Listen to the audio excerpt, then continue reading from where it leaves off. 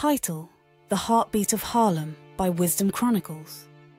In the heart of Harlem, during the peak of the Harlem Renaissance, there was an underground jazz club known only to those who truly understood the soul of music. The club, nestled between two nondescript buildings, was a haven for the heartiest of hearts, those who sought refuge in the melodies of life. The entrance was marked by a single red light, flickering like the heartbeat of the vibrant neighborhood. Inside, the atmosphere was electrifying, with the sultry sound of a saxophone cutting through the smoky air, its notes painting stories of love, struggle, and triumph. The walls, soaked in years of music and laughter, echoed the vibrant history of a community that had seen the worst of times, but still danced to the best of tunes. Among the regulars was an old musician named Elijah, known for his magical touch on the saxophone. Elijah wasn't just a musician, he was a storyteller, and his instrument was his pen. Each night as he played, he drew an audience from all walks of life, young and old, rich and poor, black and white. They came for the music but stayed for the lessons embedded in each note. One evening, a young man named Samuel wandered into the club. Samuel was a prodigy, a gifted saxophonist who had mastered the technicalities of music but was still searching for its soul. He had heard tales of Elijah and came with a hope to learn from the master. As the night grew deep and the crowd thinned, Samuel approached Elijah with a mixture of reverence and curiosity. "Sir, I've learned all there is to know about music, but I still feel like something's missing." "How do you play with such heartiness, such soul?" he asked. Elijah, with a gentle smile, invited Samuel to join him for a midnight duet. As their saxophones intertwined, Samuel played flawlessly, but his music felt hollow next to Elijah's deep, resonant notes. After the session, Elijah shared a story with Samuel. "Many years ago," he began, "there was a mighty river that flowed through Harlem.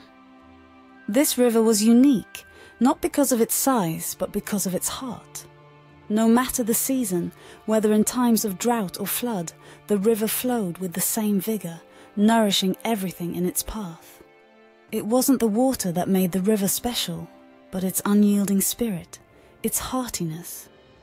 Samuel listened intently, trying to grasp the metaphor. Elijah continued, "In music, like in that river, technical skill is like the water, essential but not sufficient. It's the heartiness, the soul you put into each note, that makes music come alive. You must play not just with your fingers, but with your heart. Feel each note, live each melody, and let the music reflect your deepest emotions." The lesson struck a chord with Samuel. He realized that heartiness in music wasn't about perfection, but about passion and sincerity. It was about connecting with the listeners, sharing a part of oneself through the language of melodies. In the weeks that followed, Samuel became a regular at the club, learning not just from Elijah's words, but from the atmosphere of the place. He observed the patrons, the laughter, the tears, and the stories that unfolded each night. He began to understand that music was more than a series of notes. It was a reflection of life itself. Samuel's playing transformed. His notes, once technically perfect but emotionally barren, now carried a weight and warmth that touched the souls of those who listened.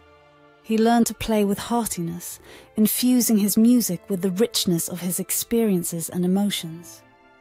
Years passed, and Elijah, now an old man, passed his legacy to Samuel. The young man, once lost in the technicalities of music, had become a master in his own right, playing not just with his fingers, but with his heart.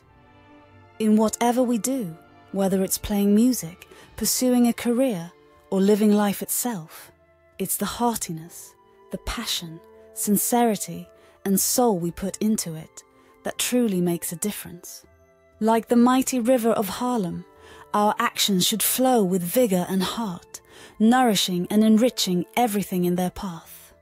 For in the end, it's not just what we do, but how heartily we do it, that defines our legacy.